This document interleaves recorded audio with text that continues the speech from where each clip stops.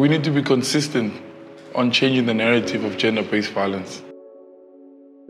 These organizations have been doing this for 365 days, and that should be the same mindset for us, because gender-based violence happens every single day. We all have a role to play in this, whether it's at home, whether it's young kids around the community, whether it's at school.